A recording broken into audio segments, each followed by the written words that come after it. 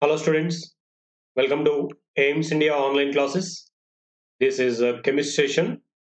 Here we are discussing about the chapter Is Matter Pure?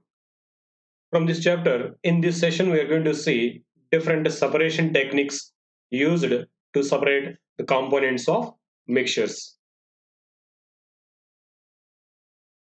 Many of the material around us are mixtures. These mixtures have two or more than two constituents mixed in them, isn't it? We see so many kinds of mixtures around us. So those substances are made up of two or more than two kinds of constituents in them. It may not be possible to use a mixture as such in homes and in industries. Yes, those materials directly they may not be used. So the components in that should be separated. So we may require only one or two separate constituents of a mixture for our use. So we have to separate the various mixtures into their individual constituents to make them useful in our daily life. The various constituents of a mixture have different physical properties such as density, solubility, size, particles volatility, boiling point, and etc. So the constituent of mixture may have these properties different from one to another. Based upon these properties, the components or constituents of a mixture can be separated by using different methods. Here, one point is arisen, that is volatility. Do you have an idea about this volatility? Volatility means the property of a liquid substance by which it can be converted into gaseous form below its boiling point, or it can be evaporated below its boiling point.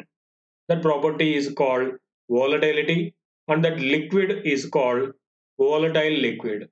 For example, if you see water, actually the boiling point of water is 100 degrees Celsius as we know. But we know water will be evaporated at normal temperatures also. Need not to heat water till 100 degrees Celsius. If we take some one glass of water, we pour on the floor. If we observe after a few minutes or hours, there will be no water on the floor. Where will it be gone? It will be evaporated. Even though without heating that water, that evaporates. Without coming to its boiling point, water will be evaporated. Such property by which liquids evaporate below their boiling point is called volatility, and those liquids are called volatile liquids. Okay, this volatility also will be different for different kinds of liquids. So based upon the difference in these physical properties, components can be separated. Heterogeneous mixtures can be separated into their respective components by simple physical methods such as hand picking, sieving, filtration, etc. in our daily life, isn't it? Yes. Heterogeneous mixtures they contain components which can be seen their components separately. For example, if you take rice with some stones, those that comes under heterogeneous mixture because those stones will be seen clearly with a different color and different size. So they can be separated by using some hand picking method. Okay. Next, however, for separating homogeneous mixtures, special techniques are employed depending upon the difference in one or more physical properties. Yes, actually, the separation of heterogeneous mixtures is somewhat easier when compared to separation of homogeneous mixtures because in heterogeneous mixtures there will be difference in their appearance or texture or size. Some one of the physical properties will be varied and it can be observed very easily so that they can be separated by using simple techniques like hand picking, sieving, filtration, by these all. But the separation of homogeneous mixes is needs a little work because in homogeneous mixtures the components cannot be seen clearly one another separate, isn't it? So first let us see some homogeneous mixtures how they are separated. One of those is one category is solid mixtures. Now here let us see the separation of solid-solid mixtures. One of the examples, solvent extraction. So this is one of the technique used for separation of solid-solid mixtures. In this method of separation, solubility of one of the components in a solvent is used. For example, a mixture of sulfur and sand can be separated by this method. See here, the solid components are sulfur and sand. Actually, these two are insoluble into water, and these when they are mixed, almost the particle size will be same. These cannot be separated by using either filtration and dissolve. So for this kind of mixtures, we have to use solvent extraction. In this method, one of the solid substance will be dissolved in the solvent in which they are made to dissolve. But one will be undissolved, it will be settled down. So that can be separated. For example, they have given the mixture here, sulfur and sand. Out of these two solid substances, sulfur is soluble into carbon disulfide liquid. It is one of the organic substance. It is a liquid. Into this carbon disulfide, sulfur dissolves. So when you add this mixture of sulfur and sand into this carbon disulfide liquid, then what happens? Sulfur will be dissolved and sand settles down like this. Now, if you filter this, what happens?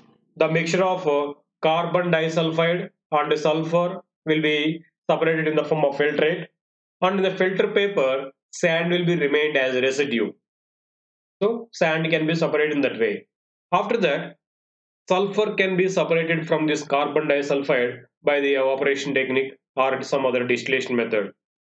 Okay, in this way, two solids, the mixture of two solid components can be separated by using solvent extraction method. In this method, one of the two solid materials will be dissolved into one of the solvents taken there. So when these two are dissolved into solvent, a liquid solvent, one of these two solids will be dissolved, other one will be remained in the solid form. That can be separated easily by filtration. Okay, here carbon disulfide dissolves sulfur. So in this way, by using solvent extraction, sand can be separated from sulfur. Next technique, magnetic separation.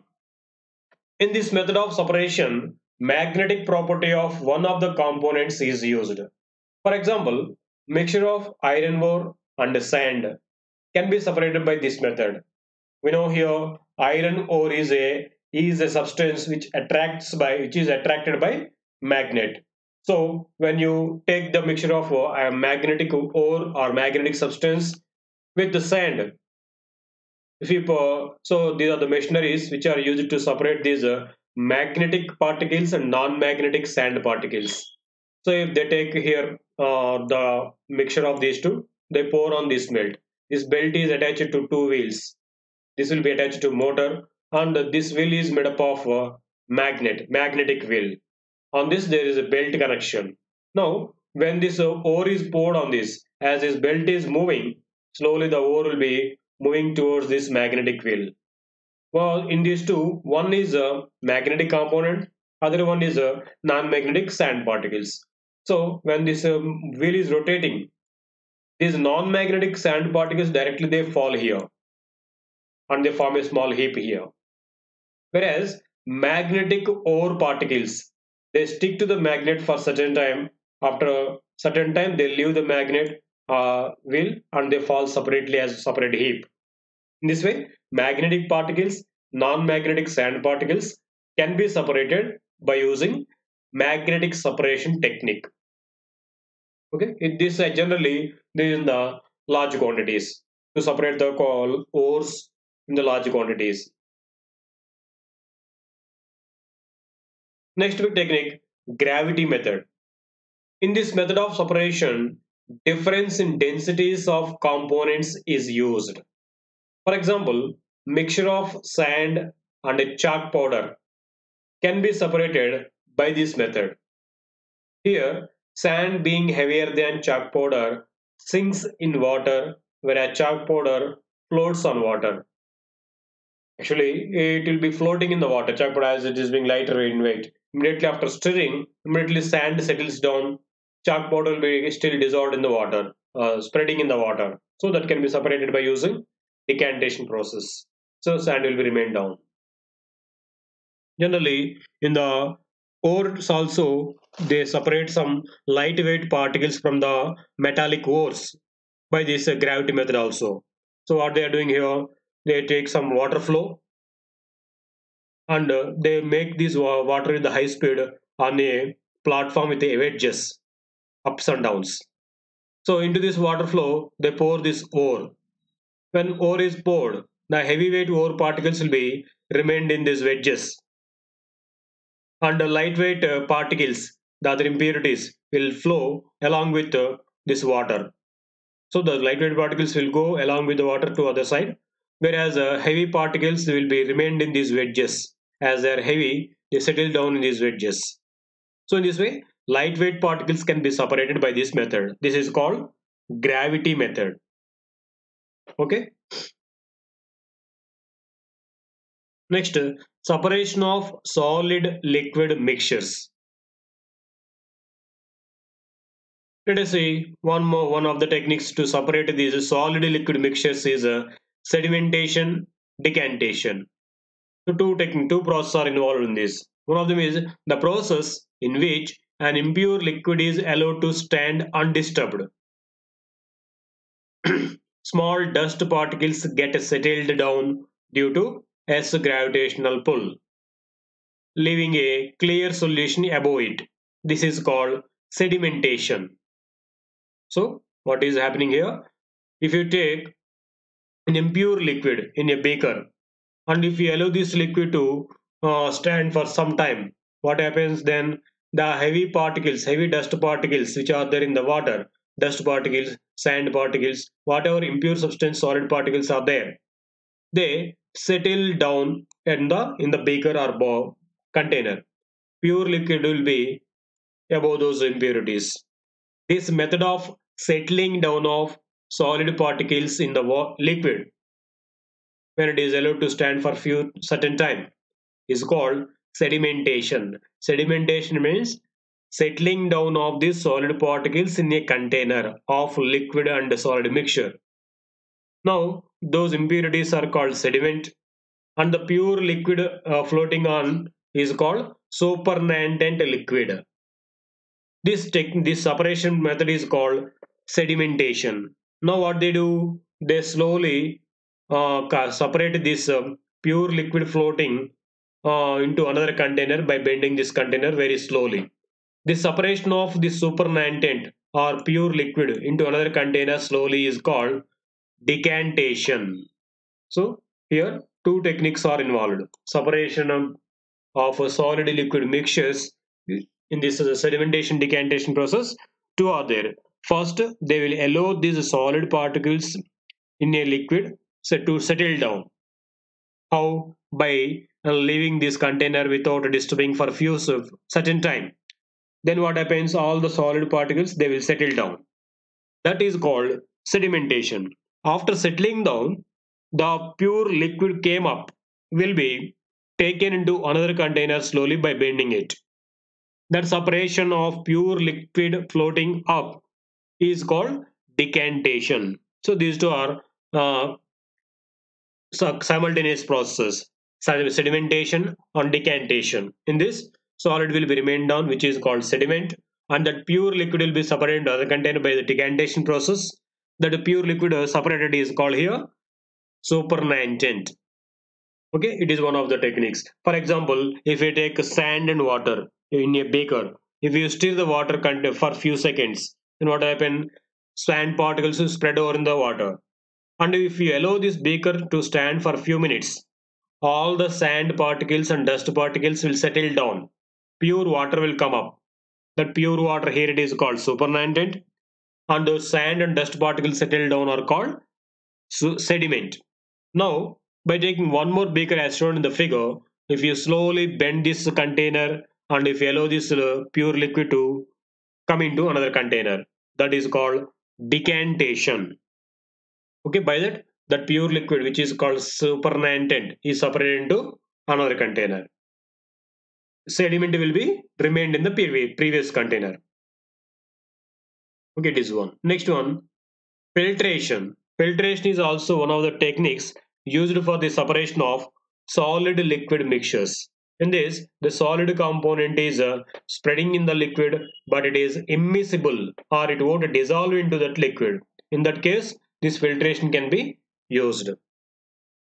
This method is used for the separation of different sized particles of insoluble solid components present in a solvent. For example, mixture of barium sulfate and water can be separated by filtration method. Here, barium sulfate is one of the chemicals which is insoluble into water. It won't be dissolved. Generally, this barium sulfate will be formed as a precipitate in the chemical reactions. So when you dissolve this barium sulfate, it won't be soluble into water and it settles down. So it you can separate this by filtration process. So in this way, if we take barium sulfate solution or the mixture of barium sulfate and water into a beaker, and if we pour this through a filter paper which is kept in filter funnel, now what happens that pure water will come down, which is called as filtrate, and that barium sulfate, which is insoluble solid substance, will be remained in this filter paper, which is called residue. Now that pure liquid obtained is called filtrate. This technique is called filtration. Okay, for the filtration generally we take filter papers. Next technique, centrifugation. In this method of separation, difference in size of liquid particles is used. For example, milk contains solid fat particles in water and can be separated by this method. Here, size of solid particles is less and hence they pass through the filter paper. Yes, if we take milk, it contains, as we know, some fat particles. Actually, as these are solid particles, but these cannot be separated by using technique filtration. Why? Because the fat particles are very smaller in size. So this mixture cannot be separated by filtration process. Then to separate these particles, we can use this technique called centrifugation. In the centrifugation process, the fat particles present in the milk also can be separated. When this mixture or this milk is subjected to centrifugation, heavier fat particles will settle down at the bottom of leaving lighter water on the top. So if you take the sample of blood or milk into the test tubes, and if we keep these test tubes into this container called centrifuger, so after closing this, if we switch that on, it rotates with very high speed. On rotating these test tubes with a high speed, the heavy weight particles present in that solution or mixture, suppose if it is milk, those heavyweight fat particles will come to the bottom of the test tube. Remaining liquid part like water will be at the top. In this way, those solid particles can be separated by using this technique called centrifugation. Next, separation of gas-gas mixtures. It is a little difficult process actually because gases they cannot be seen. So different techniques to be used for the separation of these gases. First among them is diffusion. In this method of separation, difference in the densities of component gases is used. The gas with a lower molecular weight diffuses faster than the gas with a higher molecular weight. Okay. In this way, diffusion technique is used for the separation of two gaseous components. So here the difference or the property used for the separation of gases is their densities or molecular weights. The gas with a heavier molecular weight can move a little slower, and the gas with a lighter molecular weight can move faster. So, based upon this technique, gases can be separated in this diffusion process. So if these two gases or the mixture of two gases is allowed to pass through a membrane. Membrane means it is like filter paper, but it is having very micro holes through that. So when you allow this gases mixture through that, the gas which is having lighter weight molecules or small molecules only can pass through that membrane. Then the remaining molecules will be remained other on the other side only. So only one molecules of one gas will come to one side. And the same technique, diffusion, can be used to separate the gases in the other way also. When two gases are passed through a test tube or any long tube, the gas with a lower molecular weight will diffuse very fast and comes to the other end quickly. Whereas the gas with a heavier molecular weight will move slowly and remains inside that only for certain time, as it is moving very slowly. So, based upon this property, gases can be separated by using the technique called diffusion. For example, the mixture of hydrogen and sulfur dioxide can be separated by diffusion. For example, it is given here two gases, hydrogen and sulfur dioxide. Out of these two, the gas hydrogen is lighter in weight because its molecular weight is 2. Very lighter weight, light gas. Lightest gas it is actually to say. Its molecular weight is 2. It is having lighter density. Whereas if you see sulfur dioxide, we know sulfur dioxide molecular weight is 64. It is much heavier gas. So if you take sulfur dioxide gas into a container, it can be poured like a liquid down. Of course, we cannot see that, but it will come down like a liquid down because it is a somewhat heavier gas. So these two gases mixture can be separated easily by diffusion process. When you pass these two gases to pass through a long tube, both two gases are left at the same time through one end. Then at the other end, immediately hydrogen gas can be collected easily as it is a lighter weight gas. It moves very faster. Okay, this is a diffusion process. Next, dissolution in suitable solvents. In this method of separation, difference in solubility of component gases in a solvent is used. Yes, the mixture of two gases can be separated by using solubility technique also. So when you pass this, suppose there are two gases mixture is there.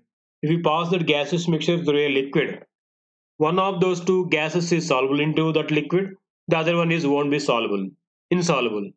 Then that two gases can be separated by using the soluble technique.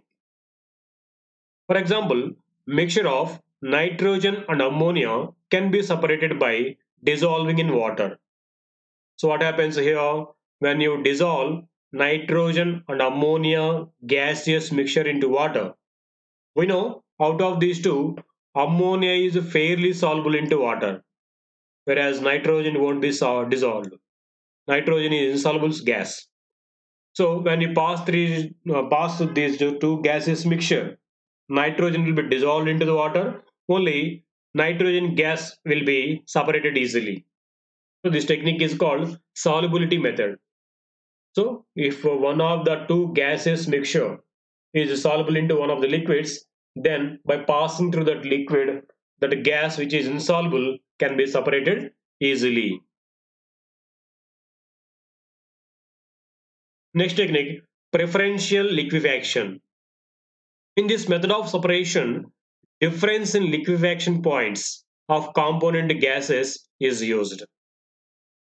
Liquefaction point means what? Liquefaction means conversion of gas into liquid. So generally, all the gases on cooling they convert it into liquid state. For example, if you take water vapor converts into liquid water at 100 degrees Celsius as it is its boiling point. The same will be its liquefaction point also. On cooling water vapor to 100 degrees Celsius and it below it starts converting into liquid form. That is called liquefaction, or is also called condensation. Here the small difference between the condensation and liquefaction is condensation is conversion of a vapor into liquid state. Means actually it is a liquid. On heating it is converted into vapor form. Again on cooling it starts converting into gas liquid form. That is called condensation. But actually some substances they exist in the gaseous form at normal temperatures. Then by cooling them to below temperatures they will be converted into liquid form. That is called liquefaction. So in the condensation the substance actually it will be in the liquid state at normal temperatures. But in the liquefaction the actual state of the substance will be gaseous state. On cooling it converts into liquid form.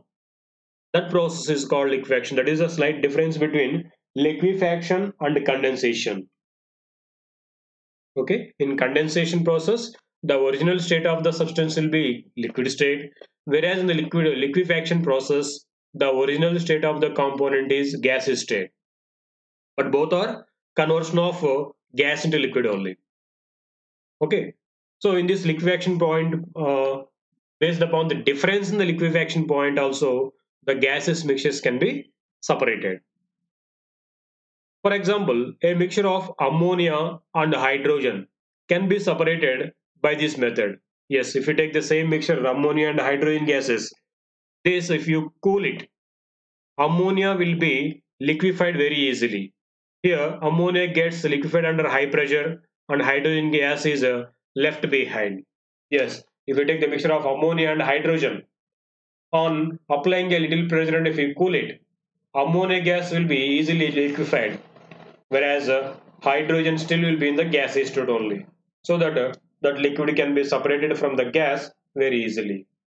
Okay, this is called liquefaction process, preferential liquefaction by cooling to a particular temperature. For example, if you take hydrogen itself, it has its melting or liquefaction point is at nearly 180 minus 190 degrees Celsius temperature. When it is cooled to the temperature only, it comes into liquid state. Whereas ammonia, it converts into liquid state at very near temperatures by applying pressure. By this, these two gases can be separated. Next, separation of liquid gas mixtures. So liquid gas mixtures can be separated by heating. In this method of separation, decrease in solubility of a gas with increase in temperature is used. Yes, here the technique used is on increasing temperature, the solubility of gases into liquids will be decreased. For example, when a solution containing a gas is subjected to sunlight, sunlight or heating below the boiling point of the liquid, the gas escapes out, leaving behind the liquid component. For example, separation of dissolved oxygen in water by heating it water. So what happens if we take a small quantity of water into a bowl? If we start heating it, you can observe some bubbles will be coming out from the water. That is because of the escaping of this oxygen gas dissolved in the water. Oxygen and carbon dioxide gases will be a small quantity, they will be dissolved in the water. So when you heat the liquid, then the dissolved gases will escape out. Okay, this is because the dissolution or solubility of gases into liquids decreases on increasing temperature. Okay, this is one technique. One more technique of separation of solid gas mixtures is liquid gas mixtures is lowering the pressure. In this method of separation, difference in solubility of gas in the liquid at a different pressures is used. For example, soda water can be separated by this method. Here, when soda water bottle is opened, the pressure of the bottle decreases and carbon dioxide gas fizzes out of the bottle. Yes, we observe this often when we take some cool drink bottles. If we open the lid, immediately we observe some fizzing sound will be coming out from the liquid container, that soft drink container. This is because actually when the lid is closed, inside of the bottle, pressure will be a little higher. At that high pressure, more amount of gas will be dissolved. When you open the lid, pressure decreases inside, so that gas dissolved will escape out, because as pressure decreases, solubility of gases decreases. So gas will be escaped out on decreasing pressure. That means on opening the lid. That is why we observe this fizzing sound coming out from the soft drink bottles when you open the lid. Okay, it is one of the techniques operation. Thank you for watching our video. Please subscribe our YouTube channel Aims Today for latest updates on recorded videos. Thank you.